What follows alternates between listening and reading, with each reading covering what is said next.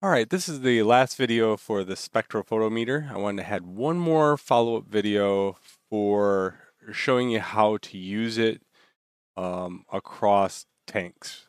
Okay, so now we have the ability to measure out the concentration of copper sulphate in a bath. We also have the ability to measure pH because we have a pH meter, but another thing that we can do, that we've always been able to do, is measure the amperage uh, or the what amperage I need per inch.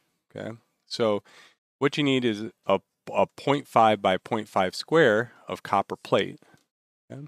A real thin copper plate, and you hang that at a known distance from your anode. In this case, you can use any distance you want, but I choose 2 inches away from the anode.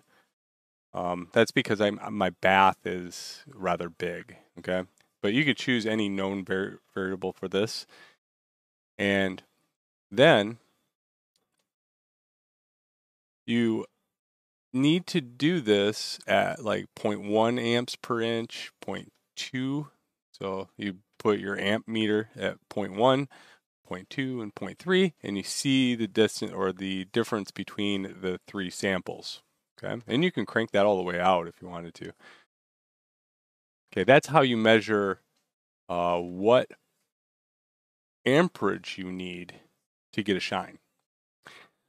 So I have this curve that I built based upon the spectrophotometer.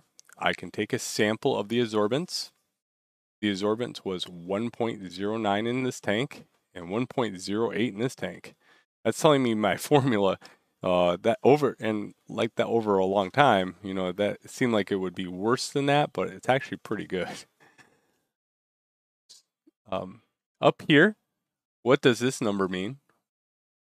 So when we first start building, if you're using my formula of the amount of copper sulphate in bath, it's between 22 grams per 100 milliliters.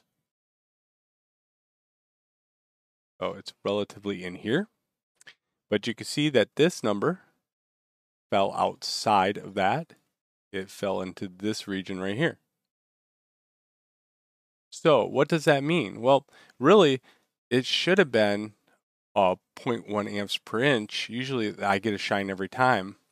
But because of that, it looked like, you know, like 0.2, 0.3, I had to crank up the amps in order to get the same amount of shine. It means that my tank is not oversaturated, okay? It might be a little undersaturated. So I could say, well, I need to dehydrate my tank a little bit to bring it back into this area. But all those things are now known because of this curve. I'm just trying to get in between these two variables. I can now say I can just dehydrate it a little bit to get back there. But even if I don't do that, I also have this telling me, well, if it is at this level, what amperage do I need to put it at to get to shine? Because I could put it at 0.1 for like 2 days, okay? And then at the last minute, like the last few hours of the bat, I can just crank it up to 0.3 amps per inch, and then all my objects become shiny, and I can pull them out of the bath.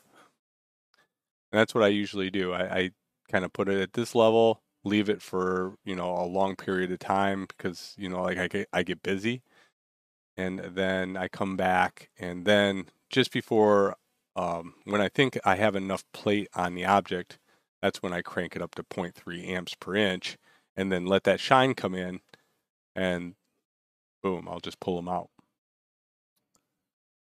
Cool.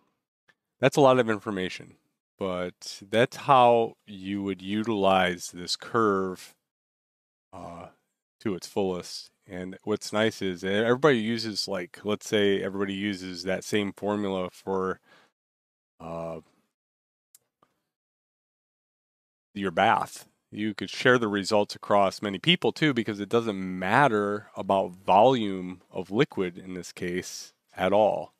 The size stayed the same. the pH. So as long as you use the 0.5, you have the same pH level. You have relatively the same temperature. You're using the same sample size no matter what, no matter if it's 5 gallons or 10 gallons of bath. It doesn't matter. Pretty sweet. All right, sweet. So I hope that was not too confusing. Once you build it and you kind of run it a little bit, you'll get more of an understanding on it.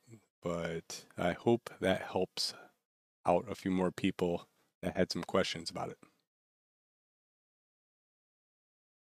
And maybe I'll share this. I'll make a copy of it and share the results just so you can kind of see which ones I did. Have a good one.